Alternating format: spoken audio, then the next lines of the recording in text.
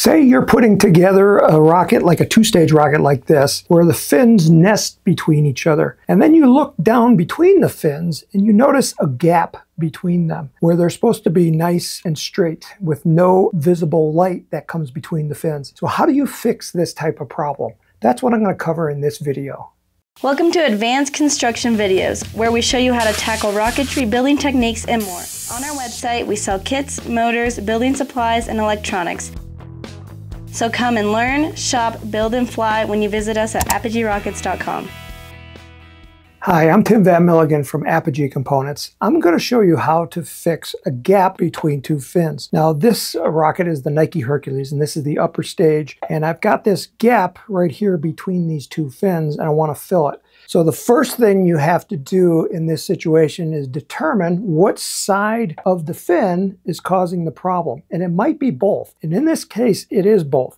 I can tell it's both because this right here is not flush with the edge of the tube. So what you want to do first is to fix that, because you need to have all the fins on one plane to be equal. So I'm going to take a flat surface and I'll just put it here, and I don't think you can see this, but I can see a gap right here between the fin and the edge of the surface. So I need to fill that first. That part is the easiest part. So I'm going to take a sheet of balsa wood and I'm just going to put it over the edge and then take a pencil and then draw a line around it like that. And I'm going to cut this piece out and glue it here. I'm going to take some thick CA and I'm going to put that on the edge here.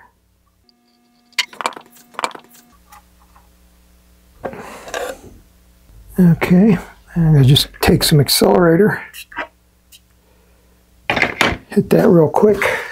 Now I'm going to sand that off to make it nice and neat. So first I'll take off that tip, I'll just cut that off, and then I'll sand this down.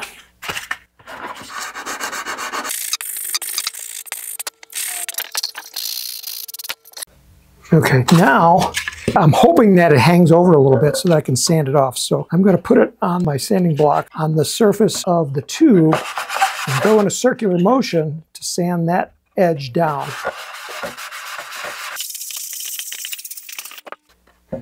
Okay, now I'm going to check it again here. And I actually put a little star right here so I can match up my fin so I can see where the problem is. So first I want to just double check that there's no gap here between my nose cone and my tube when I put them together. And then I can see the gap. Now I could either build it up with balsa wood, but it's not going to be perfect because once you start sanding, your pressure is never even. So what I'm going to use is epoxy clay. I'm going to use the Fix-It epoxy clay here. Okay, I've been mixing my epoxy clay for a few minutes and it's well mixed. You can see it's not much. Next we want to take a sheet of plastic. Well, actually before we do that, I want to seal this surface so that the epoxy sticks to it really well. Balsa wood, because it's porous, the epoxy just doesn't grip it. It needs a nice clean surface. So I'm going to seal it by using some CA. And I'll put that on the surface and then wipe it off. And that's going to seal my surface of the fin, which is going to give the epoxy something to grip to. On the other end, what we're going to do is we're going to put the epoxy on the edge of the fin and then smash them together. But we don't want to stick the things together where they won't come apart.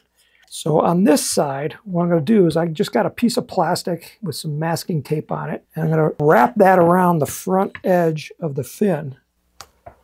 So when I smash the epoxy up against it, it won't stick to this side. I'm going to take a little bit of epoxy clay, just going to roll it out. I want to cover this edge, and that's probably way too much. That's okay. I want it to ooze out. So we're going to slam them together. Now push them in as tight as you can to make sure that there's no gap here. Okay, so it did ooze out a little bit. I don't want to take off too much epoxy because I don't want to, ruin that edge that I'm going to create. So I'm just cutting off a little bit of the excess. And you can also, try to smooth it out. fill in any gaps that you might have. Okay, so now I'm just going to let that harden. And for this epoxy clay, it's about a 4-hour cure, but I'm going to leave it overnight. And then I'll come back and we'll take it apart and we'll clean it up. At this point, the epoxy is hard and I can separate the parts. Because I put plastic here, the epoxy is going to separate really easily like that. I mean, you can see I've got a nice straight line right there.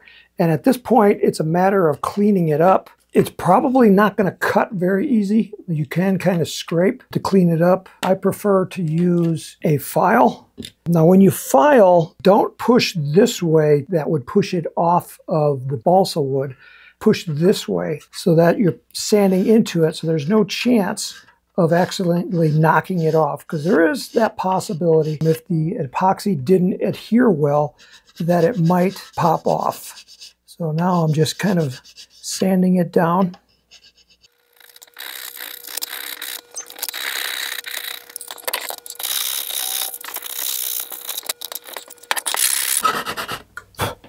And I would just go very light on that bottom edge, because when you put it back together, we don't want it to have a new gap. This was the fin that had the gap in it. There it is right there. And you can see that it's nice and tight right now. So now when I go to paint it, it's going to look pretty good. I can see I got a little bump right there. So for that one, sanding block and smooth it off. That is the technique of filling the gap between two fins. Give us a thumbs up and let us know that you like this video. My name again is Tim Van Milligan. May the winds be light, may the skies be blue, and may all your rockets fly straight and true.